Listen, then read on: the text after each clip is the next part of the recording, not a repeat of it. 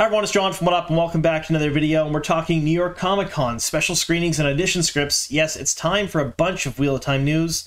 And don't forget, tomorrow's What Wednesday, and here, What Up, we haven't forgotten you folks. We're going to release a special Season 3 tidbit tomorrow as part of a very special What Wednesday. And it's going to be about a character that we're not going to see in Season 3 that maybe some fans sort of expected to see.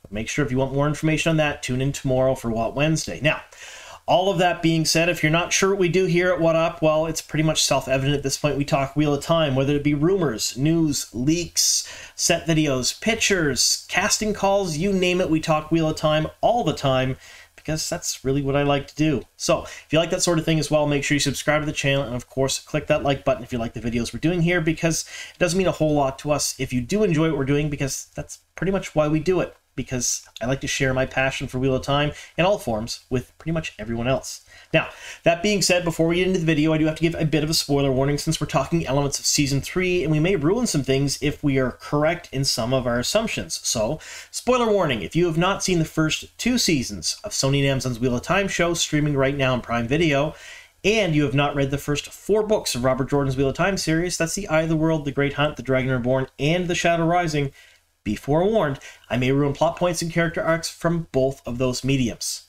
Alright, that being said, let's get on to the news. Alright, so, New York Comic Con happened over the weekend, and it was a surprise, but not a surprise, if that makes any sense at all. I'm going to try to explain myself here in a second. So there were a couple of really huge strikes that happened this year that affected the entertainment industry. The very first one was the Writers Guild. So the WGA went on strike due to poor working conditions, poor compensation, and a number of other issues. And recently their demands were met by the studios and they stopped their strike. So during that time frame, anybody part of the Writers Guild couldn't actively promote, talk about, or work on the projects that they were involved in. And that included Rafe Judkins, the showrunner of The Wheel of Time.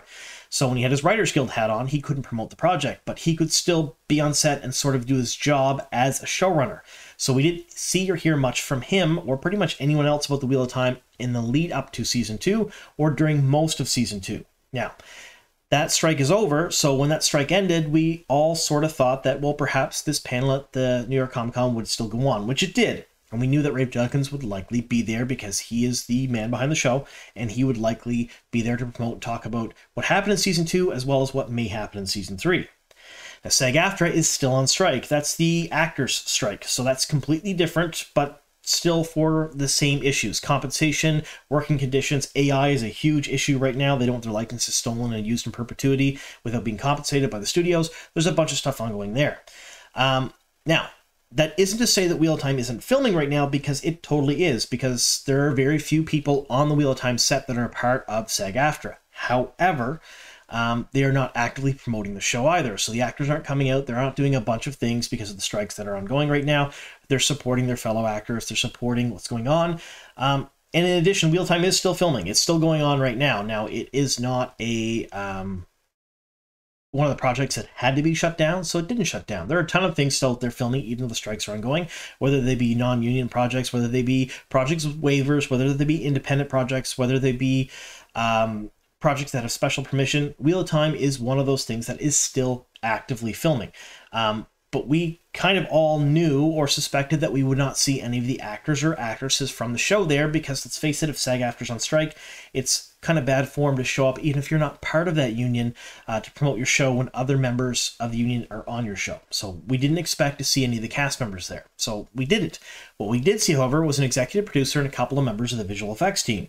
They come on and they talk for a little bit about a bunch of different things, namely how channeling came to be, what their thought process was with that, how they'd seen something called light painting, which I'm very familiar with, and I'm sure a lot of you are as well, and they wanted to incorporate that in the show and use that as part of the channeling.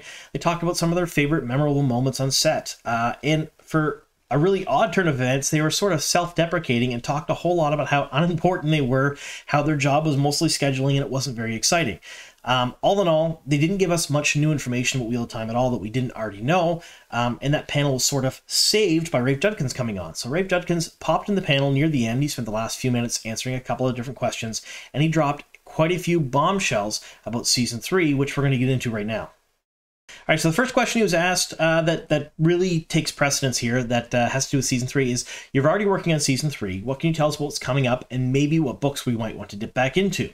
Rafe answers, I mean, one nice thing about season 3 is that we really get to focus on one book this season, which is book 4, which is one of the best books in the entire series. I'm glad that we get to spend a whole season doing it, and I just flew back about 36 hours through 3 continents and arrived here today because I was standing in Rhuidean, and then I flew here. So that is one thing fans will get to see for sure in season 3, the Aiel Waste. Now, there's been a ton of speculation about this since Rafe Judkins had announced that book 4 would be almost the sole focus, and I say almost because I'm sure there are elements of other books in that season as well. Of season 3. Now, we were all really hoping we get Rhuidean, we were really hoping we get the Waste, but we didn't really know for sure. There was a lot of speculation, a few hints about it here and there, but we didn't 100% know that that's what was going to happen. Now that we know that he was actually standing in Rhuidean, and he was actually, there prior to going to New York Comic Con, we're going to get those scenes. We're going to get to see, hopefully, Randall Thor get crowned of the Kara. We get to see maybe those dragon tattoos. I really don't know exactly how they're going to play it, but that ties into the second half of the video with the audition script with our not-so-favorite Aiel. We'll talk about that in a bit. Next question was, the reaction to the season was positive and overwhelming. Are there any theories you saw throughout the season that kind of surprised you? Like, oh, you're closer to what I expect them to be close to. Rafe says, I mean, one thing I like to look at is theories about the Forsaken. We really felt like the Forsaken are such an incredible part of the books that we wanted to bring them to the forefront in season 2, kind of earlier than they really are forefronted in the books. And I've seen some very serious commentary online about the Forsaken and who or who may not be in the show. And I mean, it's not really even a confirmation, but I confirm that we have cast and put on set a Forsaken you have not seen in the show as of yet, and you will know them from the books. So essentially what he's saying is we're seeing a brand new Forsaken in the show for season 3 that we haven't already seen. Now, we've already seen Lanfear, Shamael, and Malgedian, so it's another Forsaken. If we're talking Waste, I'm going to guess probably Asmodean, maybe someone else, but probably Asmodean. That's my guess anyway, because if Rand goes to the Waste, it's not likely he's going to cart Logain along with him to teach him. That was sort of, I think, a misdirection for a lot of the season, and it was sort of Moraine's plans that went awry. I don't think Logain's going to be teaching Rand at this point. I think he's going to actively see the Forsaken Asmodean and get taught by him. Sorry, so the next question that was of importance to the Comic-Con was, other than that, any other teases you can give us? Rafe says, I think one of the other cool things we get to explore is the Aiel culture. They're these incredible warriors in the Wheel of Time world, and we get to really meet them and see them go to where they're from, and also get to explore some of the other characters in the world of dreams and dream walking with these Aiel. I think it's a really cool thing to get to do in season 3 because it's one of those unique elements in the Wheel of Time that no other book series really has. So we get to explore that in season 3. Now, we knew we were getting Aiel. We knew for sure we were getting something happening because they introduced Aviendha in Bane and Chiad, and he's talked about Rhuidean, but dreamwalking, there's been a couple of spots during the first season I thought would have been a really, really good little tease to have some dreamwalking elements put in there because they centered a lot around Tel'aran'rhiod, and they didn't. So I think they're saving that for a big reveal in season 3. Now, in addition to that, there was a special screening of The Wheel of Time in New York, and Rafe Judkins did attend, and he dropped a couple of more hints. So we know we're getting Rhuidean, we know we're getting Dreamers, we know we're getting the Aiel Waste, but he also mentioned Sea Folk and Tanchico. So the focus of this season is going to be mostly Rand's story and Perrin's story, but that doesn't mean that the others are not going to be in it. So if they're talking Tanchico, it means that likely most of the other characters are going to be centered in and around Tanchico, which will be a bit of a change from the books because not everyone goes there, but I think most of the other major players will show up there.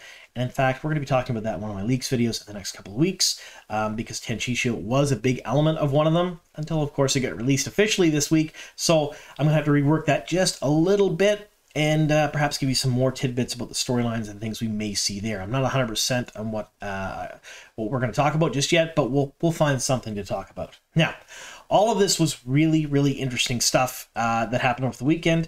However, what's even more interesting is WotSeries.com released another tidbit today, a huge leak from them, and it's an audition script that features Couladin. Now, Couladin is an Aiel that people love to hate. Alright, so if you don't know who WotSeries.com are, I've left a link to their article down below in the description box, and I implore you folks to go over to their website, bookmark it, and check back often. They've released more Wheel of Time news than every other source, including all of the official sources combined.